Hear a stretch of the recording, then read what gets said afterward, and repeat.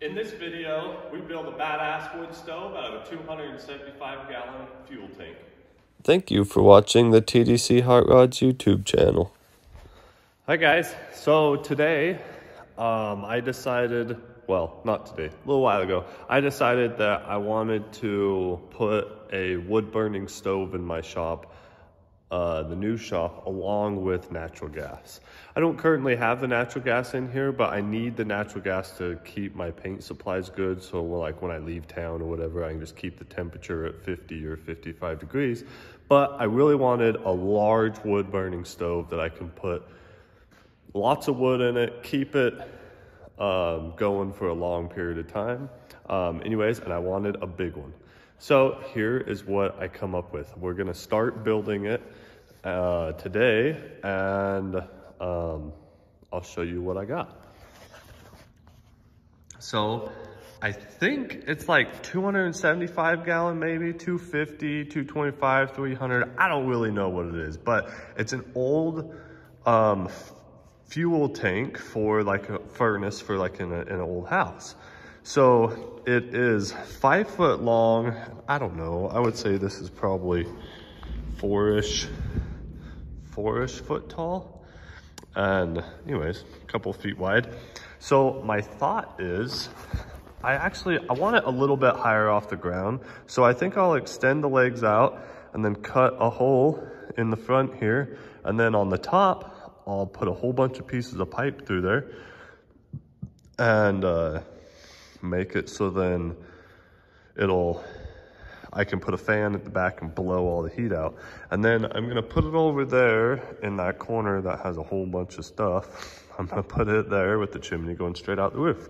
So I'm gonna go look around and see what metal I have and stuff like that to decide exactly how I'm gonna get this thing just a little bit farther off the ground. Like it's not too low, but I would like it just a little bit higher. Plus, I've looked at some different insurance stuff just for like wood burning stoves in shops and insurance reasons. They usually want the stove like 14 inches off the ground. I don't know that I'm gonna make it that high, mostly because, yeah, anyways, I don't know I'm gonna make it that high, but I do definitely want it higher just so I don't have to bend over to shove as much wood in there. It would be sweet if it was just a little bit higher. So I'm gonna go look around and see if I can come up with something to get this thing up a little bit higher off the ground. All right, so this is the corner that I wanna put the stove in, and I've been playing around with different ways of how I might want it, like just like it is, or in the corner, so it's kind of pointing this towards me. Well, I think I'm gonna leave it just like it is right there, because this bay here where this T-bird is going to be the bay that I use the most. Like that one's gonna get used a lot too, but this one will get used the most, and I don't want it always pointing right towards the car. So I think I'm gonna put it right in that area, and I want the bottom of what I'm gonna do is put a big door in it, but I think I want the bottom of the door like right here. And I'm gonna fill this bottom here with sand and then put fire brick over the top of it so it won't burn the bottom of it out. And I want a nice, very large door. So that being said, I did some measuring and I want to lift it up about 10 more inches from where it is. Well, I started looking around, I have some tube that's just about the same size as those legs there. So I'm gonna add 10 inches to the bottom of those legs and then put some cross pieces in there to make sure that it is nice and strong and doesn't try to walk out from under it. Yeah, so that's what I'm gonna get started on, is extending those legs.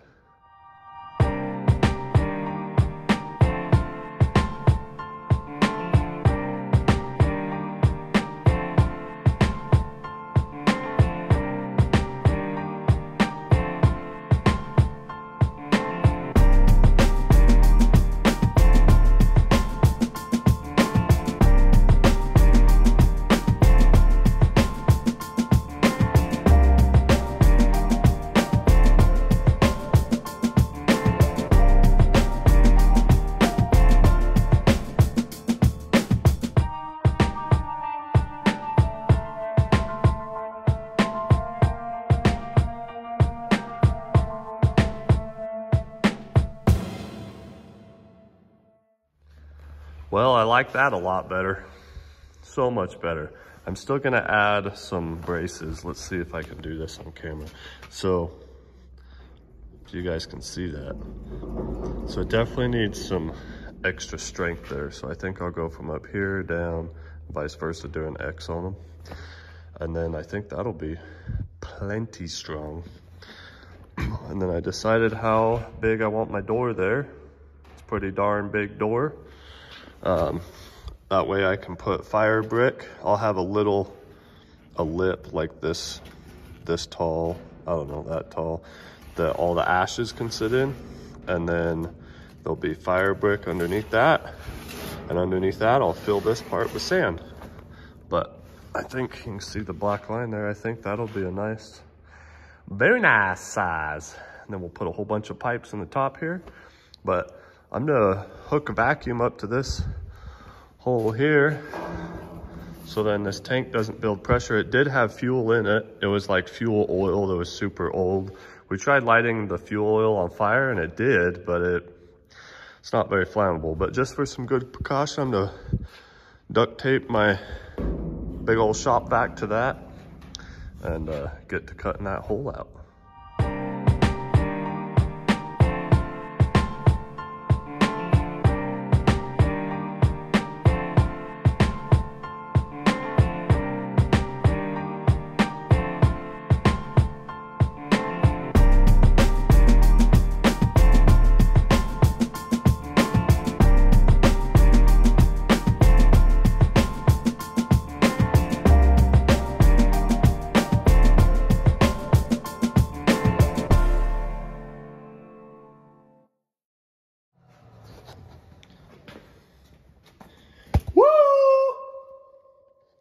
Anybody home?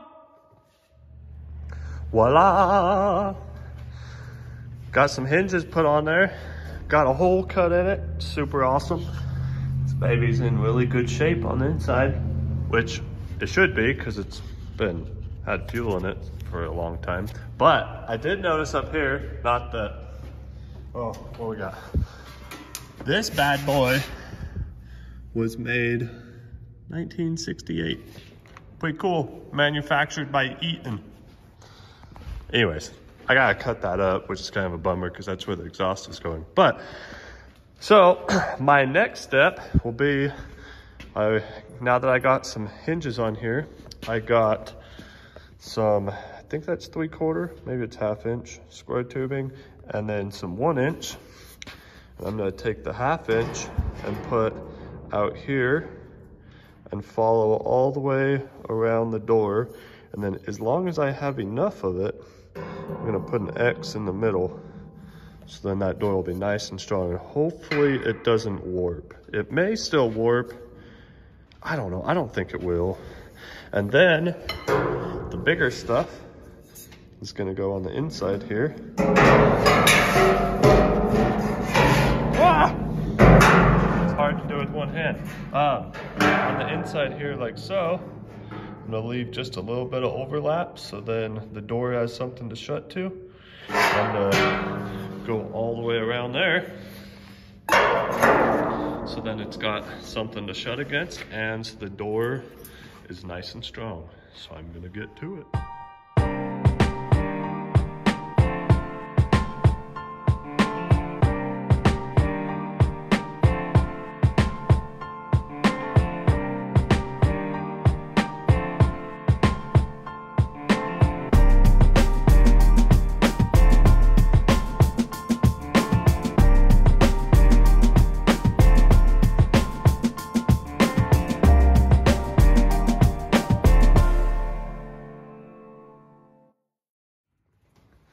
Okay, well,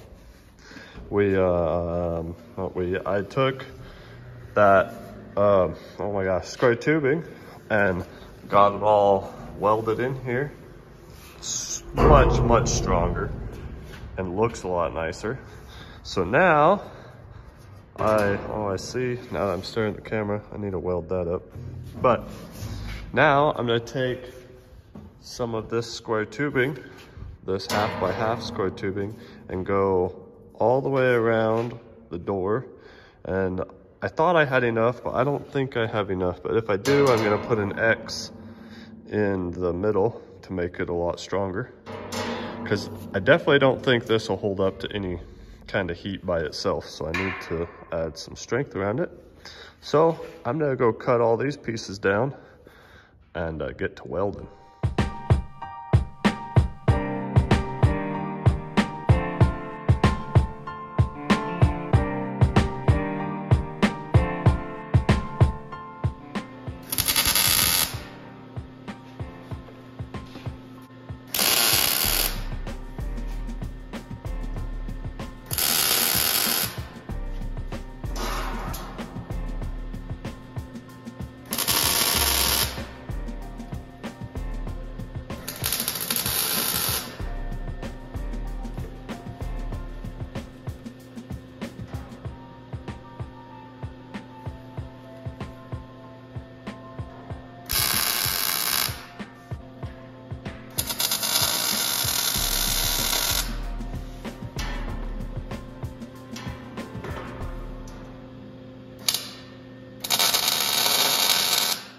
Ta-da!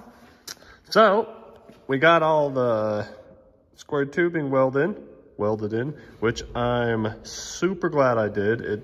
The metal did exactly what I thought. As soon as I started welding this around here, this started warping. So I knew that any kind of heat in here, which this thing should produce some good heat, is gonna warp that without these. So I got the square tubing put in there, and then I added some X braces to the bottom, and now it don't move at all. Well, I guess it barely does. The floor must be a tiny bit uneven, or my legs. But that's barely. Anyways, so my next step is gonna be to torch out all these holes. So then I can weld this pipe in there. But I need to go get some other pipe because I only have enough for those. And I would like to put some, like maybe one here, there, and there. So like 5 more. Yeah, I think that'd be awesome. That way this whole area would be just lots and lots of heat. Also, I was thinking about it, I need to build some kind of dampener in this area or in these. Anyways, I'm gonna build not a dampener, a vent. I'm gonna build an air vent somewhere in that area. I also kind of thought about coming in here and plumbing it outside to like fresh air, but I'm not really sure about that. I don't know that I want to cut another hole in my building, but yeah, anyways. So I'm going to cut these bad boys out so I can get some tubes put in there. Well guys, it's coming along nice. So I got all my pipes, all the holes cut out and pipes welded in there. I did, so these 4 here are all, the outside diameter of all of these are the same, but this one and this one is actual drill stem, so it's quite a lot thicker. And after seeing how thick those are, I kind of wish these ones were thicker. I think this might take longer to heat up, but it'll hold the heat a lot better. And obviously it'll hold up for a longer period of time, but we'll see how well it works out. I think it'll work out fantastic. And then I got my 8-inch pipe there for the chimney. And then I started, let me push some stuff out of the way here, to work on one of the dampeners. There's gonna be 3 of them. So what I'm doing here is I took some of this 1/2-inch square tubing and I cut it. Let's see. So the top here is shorter than the lower, and then the back side's completely gone. And the point of that is, turn this over. So put it like this, weld it up in place, and this piece, as you can see, can still move. And then we'll take this piece of square tubing, have a nice little gap behind it, not very big at all, and then we'll weld it in place then weld a bolt to the tip here, so then we can just open and close the dampener however much we would like. And then down here at the bottom, I have 2 more pieces and another piece of flat stock. The flat stock's not gonna stay this big, it's gonna get cut down into 2. But I'm gonna do the same thing as this with these 2 longer pieces. And I'm gonna weld one up here and one down here. And this longer stick here, this is 3/16, 3-inch wide, 3/16 thick flat stock. So it's gonna get cut in half and it'll have big oval holes here and here with the piece of square tubing welded top and bottom, so that I can just slide the 2 dampeners in separately. I want to be able to have them separate. So then I'll be airspace for 3 different spots on the front. I think that will provide enough air, and it's at least gonna provide as much air. Like, the chamber is big and that's 8-inch. So yes, really the chamber probably needs a little bit more, maybe like 2 8-inch stacks there to be able to really heat this as much as the amount of airspace that's in there, but that's not what I'm looking for. I want lots of heat, which I know it will get for sure. I also want it to burn slow and hot. So we don't want the air leaving or coming in too fast, because then it'll just burn up real quick. But yeah, anyways, so that's what I'm working on now, are the dampeners. This thing is almost finished. The only thing else I should really have to do is I'd like to paint it. And I need to add a latch here to be able to shut the door. But I am very, very close. So that's what I'm gonna get to. I'm gonna get to putting that bad boy all together.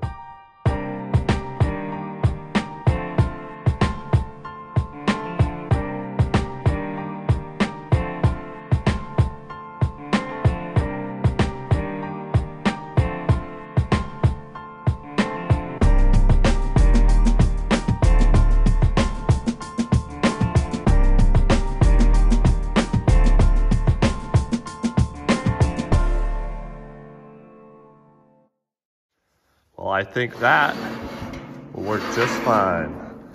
They move nice and smooth. I think it looks awesome. I think it looks super awesome. So now I need to build something to hold the door closed.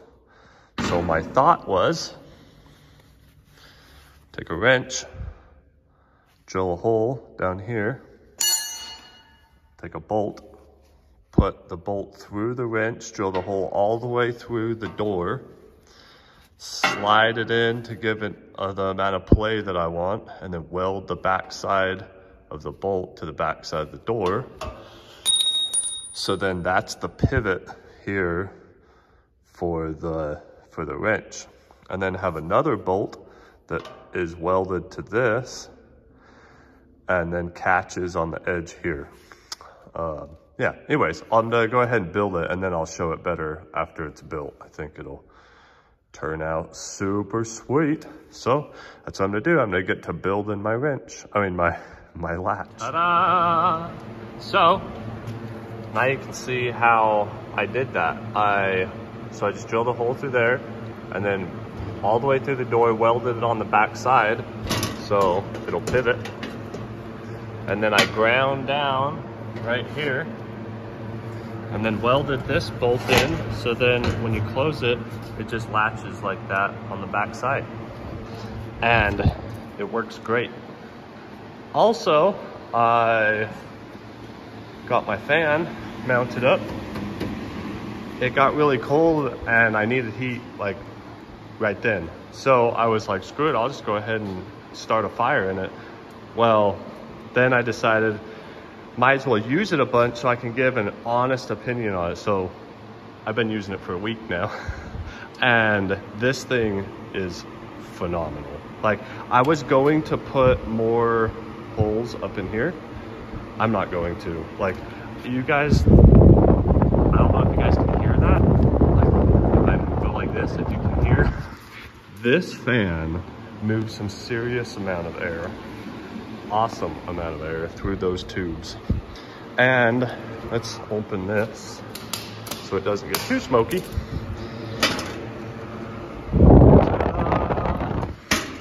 That thing will hold some serious amount of wood. So, got the handle made, got the chimney done, got some insulated board there. I'm going to put some cement board. This is already like fire retardant board. I'm gonna put cement board up and then tin up after that. And then it'll be plenty heat resistant. But yeah, this thing works phenomenal. It is like, my shop is 30 by 80. And these doors have zero insulation in them. And just this morning, I made an oops. I lit a fire, I packed it full of wood, lit a fire, had all the dampeners open, was back over here working on a truck, putting some door hinges on it, and was getting kind of frustrated, and so I wasn't paying it. I totally forgot about shutting the dampers down to tame the fire down. It was 22 degrees outside and 100 degrees in here. I was just, oh, it was so hot. But anyways, I was saying, this thing works for absolutely the best heater wood stove I've ever seen or used in a shop. I've seen some big, awesome ones. This thing takes the cake for sure. I love it. But anyways, so now that I've used it enough, I've burned all the paint and baked it enough that I'm going to wait until it's just a little bit warmer day, like even up into the mid 30s to 40 degree. And then I'm going to take a wire brush to the whole thing and paint it all black. I think it would look awesome black with the nice tin on the backside. Yeah, anyways, so I will finish this video out when I do that. Well, there's the finished product. So on the wall, I got cement board and this pretty tin, which is super awesome. If we stand back, I really like how that looks a whole lot. So as you can see, I went ahead and painted the side of it. Well, as I'm painting it, I stopped and I was gonna paint the front separate, and then I decided I'm not even gonna paint the front. I absolutely love how it looks. It just looks very rustic, and then how I put the stitch welds and the cross and just everything about it, the blue and the purple, I just think it looks super, super awesome. And like as you can see right now, I got another fire going in there, and this thing by far is the best wood stove I have ever been around. And I've been around a ton of them just because where we live, lots and lots of people have wood stoves, but this thing is absolutely phenomenal. So one other thing I'm going to do is I would talk to my heating and AC guy that I'm buddies with, and he said that I can actually hook the fan up to a thermostat. So I'm probably gonna put a thermostat back over there somewhere and hook the fan up to that so it'll kick on and off just to help control the temperature here. Because I can, in the morning time, I can chuck this thing full of wood, turn the dampeners way down and the vents, and that's 7 o'clock in the morning or so, and I don't even have to touch it again until like 5 o'clock in the afternoon. The thing is an absolute animal. I absolutely love it. Super glad I built it. Hope this will kind of motivate somebody else to build one similar to it if they have an idea on using just an old fuel tank. That's all this is, just an old 275-gallon fuel tank, and the thing is an absolute beast. Anyways, that's gonna be the end of it. The stove is done and working. I've been using it for a couple of weeks now. Like I said before, I absolutely love it. Please don't forget to subscribe, and we'll see you on the next one.